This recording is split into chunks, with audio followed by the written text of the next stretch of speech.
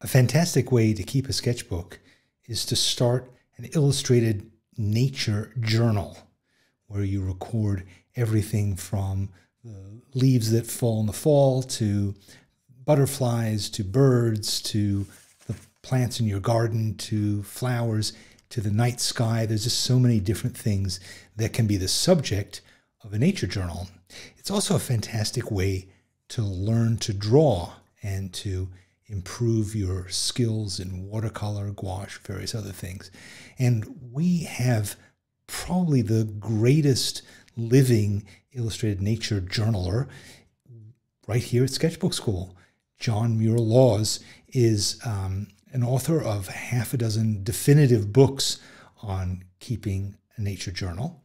And we're excited to have him teaching a special nature journaling class here for us. So I wanted to give you a chance to learn a bit more about nature journaling and what you can do with it, and to hear it from the master himself. Here's John Muir Laws. Hi, John. How are you doing? I'm doing really well today. Good. Excellent. So I wanted to talk to you about, I don't know, art and nature and journals and nature journaling and art journaling and the like. What do you think? That's excellent because it's one of my favorite topics. All right, good. Then this should be excellent. So tell me a bit about what does nature journaling do for you? So first, what it is using words and pictures and numbers together on a page to explore the observations that you make, the questions that you're wondering about, and to help us make connections between things that we have seen before and what we're experiencing right now. So it's essentially a way of thinking on paper. It de-emphasizes the need to make a pretty picture, but it regularly uses drawing and sketching and painting and pictures to explore things. And it's, for me, my best hack to get me to pay deeper, closer attention to the world and to really have fun just geeking out with phenomena. So it's journaling, it's note-taking, it's Mhm. observation first and foremost. And the art or illustration part of it is all in support of that then. That's right. So the art is in support of paying attention to the world. And because of that, if you make a drawing and it's not a pretty drawing, that's okay. You're totally successful. You're on task. And so what that does is just gives you permission to, like, oh, I'm going to make another one. I'm going to make another map. And sometimes if you make a map and you go like, oh, that's not a pretty map, I can't make maps, then you don't want to make maps. And then you've just taken a tool out of your quiver. But if you make a map and you kind of like, okay, that was useful. It wasn't a pretty picture, but it was useful. You just got a little bit more experience making a map, and then a little bit more, and then a little bit more. So you keep doing it again and again and again. You're practicing, and bada boom, you develop these skills in. So down the line, you look at somebody's, maps and diagrams and their drawings and their landscape sketches and that they're doing regularly in their nature journal. And you go, wow, those are really pretty pictures. But the way to that was not by saying I've got to make pretty pictures. It's a way of making lots of pictures. The ability to draw is part of it, and it comes along with it. But because it's not the focus of it, it gives you permission and room to be more playful, to make lots of mistakes, and to be sort of in a state of just perpetual growth and learning. So it isn't about let's draw a bird, let's draw a tree. It's about let's look at a bird. Let's look at a Yeah, bird. it's about the bird. It's all about the bird. And you can use the drawing as a tool for deep geeking out with the bird. You can also do written descriptions. You can also make a little diagram of the song that it's singing. And so you can use all of those different strategies. You put them down on the page, and it just helps you pay attention to the bird, pay attention to the bird, pay attention to the bird. Otherwise, what we tend to do is your brain kind of looks at it and goes like, oh, I know what kind of bird that is. Now I'm ready to kind of go on to the next things. But the minute I start making a sketch of it. Now the bird just changed position, so I'm going to make a new sketch, and it's showing me different things. I I love looking and exploring the natural world around me, trying to figure things out, and the and that's something that anybody can do, whether you consider yourself to be a naturalist or not. Um, I often think of the term naturalist as a fairly broad label. Doesn't mean that you have to be. Um, it doesn't mean that you have to be making your career by doing it, but I often associate that term with sort of the insatiable curiosity. So like an explorer of the world. Yeah, and explore the world, and that can doesn't necessarily mean that I am now off to darkest Peru. It can mean that I found this ant nest in my backyard, and look, I made a little map of where the trails went, and look at how they are owning my vegetable bed. That this little, whatever it is that you'll discover by looking at these, you're it's a great way of helping yourself become more curious about the world around you, and then those little mysteries start pulling you into deeper and deeper investigations. The next thing you know, Danny, you're a naturalist. It can happen just like that. But I The don't want to be a naturalist. So let's to switch direction. What about tools? Like what kinds of media do you find most useful for this kind of thing? Are you dragging out oil paints? Are you just doodling with a pencil? What are you doing to make? Because I think your pages are beautiful, and I'd Oh, love thank to know like what are the key sort of supplies that you're using. you. So what I do is I have a little portable sketchbook. The major tools that I use are pretty simple. I'll often have a light value color pencil that I'll block in basic shapes with, and I have then been going over that with a pen. I've got a ballpoint pen, and I will do my sketching in that. Other people like to do most of their work um, with a pencil, but I find that my pencil pages tend to smudge a lot, and so now I'm going more for the ballpoint pens. Although I have recently started to play with a fiber tip pen. The tool really, you ask me today, and I'll tell you one thing. Ask me in a few weeks, I'll be like, I think this thing's kind of cool. Once you get experience with them, watercolor becomes a very efficient and practical way to work. But at the start, it's kind of weird to figure out the way that watercolor behaves. I love what you're saying. I love seeing your art. I'm ready to start nature journaling. What should I do today to get going? Ah, all right.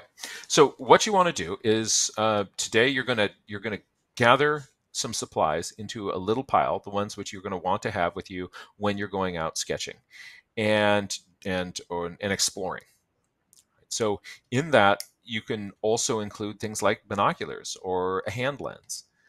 Um, then put those supplies into a portable little bag. I like one that I can throw over my shoulder so that you've made a little kit, a lightweight little kit that you can bring with you anywhere you go rambling outside. And that way, it's so much easier to pick up the bag and walk out the door rather than like, oh, I got to look around. I've got a pen somewhere, and like, where did I put that? I think I need there's a pencil sharpener. Where it's over. Oh, it's over by the other desk. And then you get out there and you go like, I didn't bring that little colored pencil that I like to use. Oh, that's a nuisance. It's nice just to have a little kit, kind of a go bag, a bug out bag that you can grab and go. You want to keep this lightweight, and then what you're going to do is you're going to go outside and you are going to go for a walk, and you're going to ramble along, and you're going to be looking for wonder and beauty. And so if you see something that makes you go, oh, that's beautiful, and take some time to sit down and appreciate it. Figure out what is it about that that makes it really beautiful to me. and then open up your journal, and you can either do a little mini landscape of that or write a few words about it as a haiku, um, or um, or make a little map to find it again. You just get some initial marks down on the page. Very often, it's also helpful to put in the date, the weather, and your location. So then you've got something on your page. And once that something is down, it's a lot easier for other things to follow it. So wonder and beauty. So we talked a little bit about beauty. For wonder, you're looking for the little things that make you say, right? So little weird mini mysteries. So why is that part of the meadow drying up before that part? Why is it that when light falls on those dark rocks, they are even brighter reflecting than those light colored stones over there?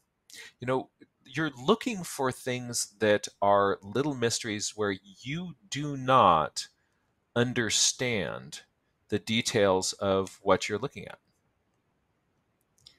And So you start with questions, start with wonder, start wondering so about so the world around you until you start find with something interesting. observing, and then you're going to either be pulled in by the gravity well of of a little moment of beauty and just spend some quality time with that, or you're going to fall into the gravity well of a question, a little mystery. Why is this like this? How come this? Where did it go? What made these? And when you've got that little question, you're just going to record all your thoughts and ideas. You don't have to answer it. You're going to come up with many more questions over time than you're ever going to be able to answer. And your drawing doesn't matter. Your drawing And the is drawing doesn't just matter. an investigative tool.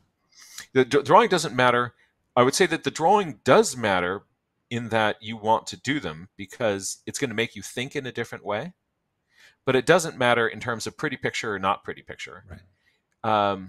And just sort of be aware that the more drawings you log into your journal, then the faster you're going to kind of get to that point where a lot of people want to be, where you're looking at something and the drawing that you make looks like the object that you're looking at. I mean, that's fun. Because you've been right? looking at it carefully. So yeah. Yeah, and that experience comes by looking directly at things. Sometimes it's useful. One other strategy that I find very, very useful is that many people, when you're doing this, we're saying to ourselves, okay, I'm not going to get stressed out about a pretty picture, and you start to draw a picture, and you go like, it's not a pretty picture. Right. So, and if that happens to you, and it happens to me, it happens to everybody. At that moment, just say to yourself, hey, this isn't a drawing. This is a diagram. And start writing a few little labels and little lines pointing to parts of the things. Turn it into a labeled diagram. And then the words start carrying a lot of the information. And your brain you'll find that try this. Your brain will start to treat that page in a different way. It'll start saying like, oh, I see what you're doing. I'm sorry. I thought you were just trying to make a pretty picture of something, but you're trying to record information about this and sort of note that like, oh, the hairs are long over here and they're short over here, right? By getting a higher density of information on the page by these labels, then your judgy, artsy mind will simmer down, and you can get back to enjoying the flower. It's a great strategy. It really works. You draw, and then if you start to feel that like, oh, I don't like my drawing, right? Just kind of go, oh, diagram time, and you put those labels all over it. All that art pressure goes, and you're good.